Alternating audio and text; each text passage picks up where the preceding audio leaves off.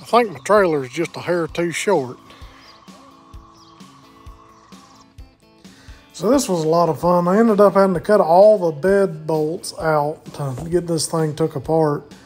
It had 2 aluminum strips of angle iron down each side of the bed.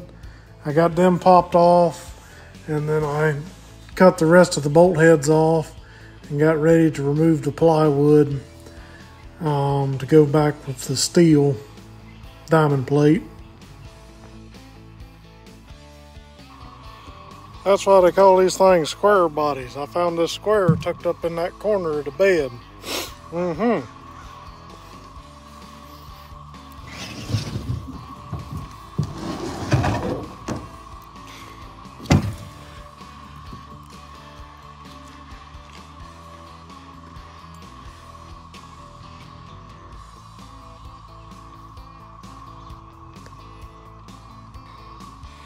So I'm fixing to cut this $150 sheet of diamond plate, and I tried to make me a guide to make it easier to follow my line, because I won't mess this thing up. This is also the bed cross member I cut for this truck. So yeah, what I've got's a guide. I'm hoping it'll kind of ride like that and I can just keep an eye on it.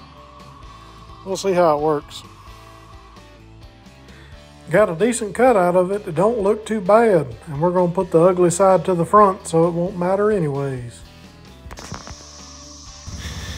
Granddaddy would have whooped my ass for not cleaning the brush tween coats. Got a little brown on this side, a little primer and paint. Next we'll be ready to flip it over and start applying the bed liner for this. Catch y'all next time.